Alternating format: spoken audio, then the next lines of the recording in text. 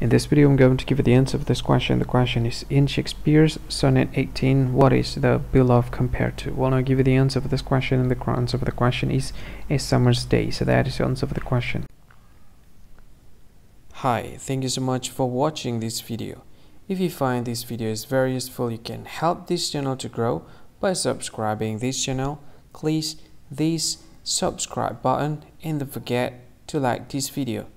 And if you find this video is not really good, or you don't really like this video, or you kind of feel that it's a little bit offensive or something like that, you can click this one, dislike button. You can do that anyway.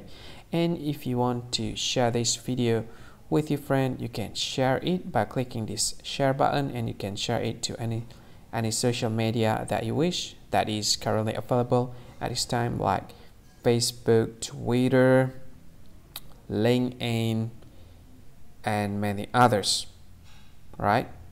And if you want to add this video to your playlist, you can click this one. You can watch this video later, and you can find more options by clicking these three dots.